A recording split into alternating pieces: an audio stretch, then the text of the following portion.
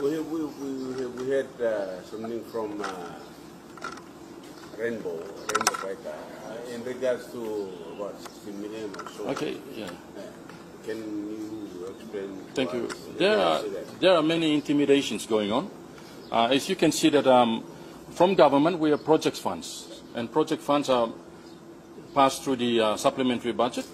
And of course, when you know that parties that are in government, they enjoy the perks and privileges of having access to funds. We got up and we packed up and we left, meaning that not all our members have access to those funds, as well as other coalition partners who walk by. Some other party leaders are saying that, no, we have to stay back a little bit for a week so our members get their checks first. So I believe that the finance minister has made the call.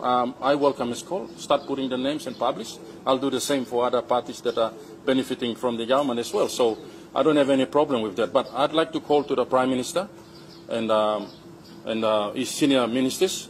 Please stop using police. We've got Mutuwel, Minister Mutuwel. He's been intimidated by Brian Kramer that he will be charged.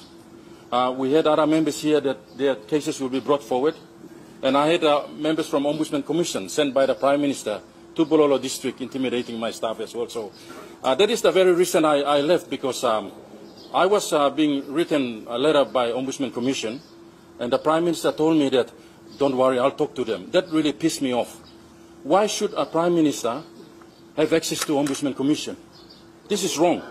That is one of the reasons why I left. Because when I did my last statement in the government caucus before I walk out, me talking about talk pissinosem. How? Now you people member of Highlands, you people sabi osem. Tomorrow about referring Islaman, all by writing password Islaman. This means that Ombudsman Commission has been infiltrated by the members of Parliament, including the Prime Minister himself. That is why I left. Me pla leader place me pla kam. Me pla no kam lo me pla kam na you man lo narabla place ba kisimo lo na try lo intimidating me pla. We are a leader in our own rights. How can another member of Parliament, who happens to be Prime Minister or senior ministers, have access to police and ombudsmen and all this and start intimidating members of Parliament? That's wrong.